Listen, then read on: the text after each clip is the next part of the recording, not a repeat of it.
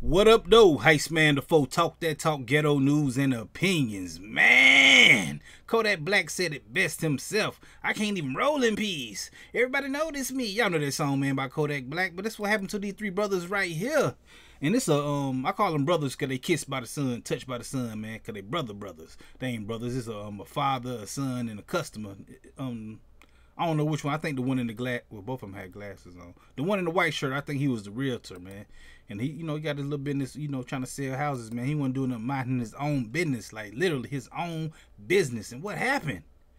The fuzz roll up, man. And what they do? They put this dude in handcuffs, man. Him, his son, and the dude he trying to sell the house to, man. Minding their own business. He trying to make some bread for his family, man. Trying to provide for his peoples. And they put this dude in handcuffs, man. It happened because some neighbors, man, they, being nosy and seeing this dude going on, what he got going on. Hey, what are you doing around here? And they didn't call the police on him, man. Nosy neighbors is the same thing that got Trayvon Martin and Ahmaud Arbery took off the chessboard, man. So that's wild, man. I mean, I believe in y'all having y'all in neighborhood watch and doing all that, man, and protect your place where you be at, man. But man, y'all do not have to be afraid of us all the time, man. We is not gonna do nothing all the time. Some of the time, but not all the time, man.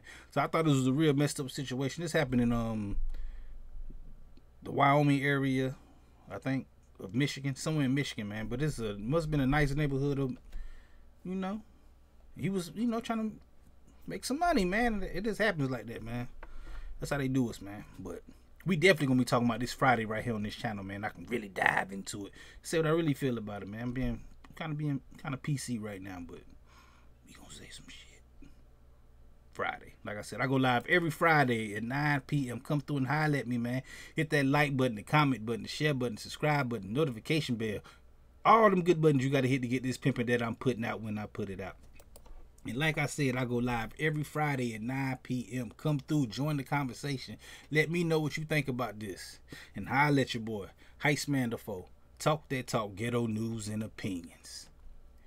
Peace.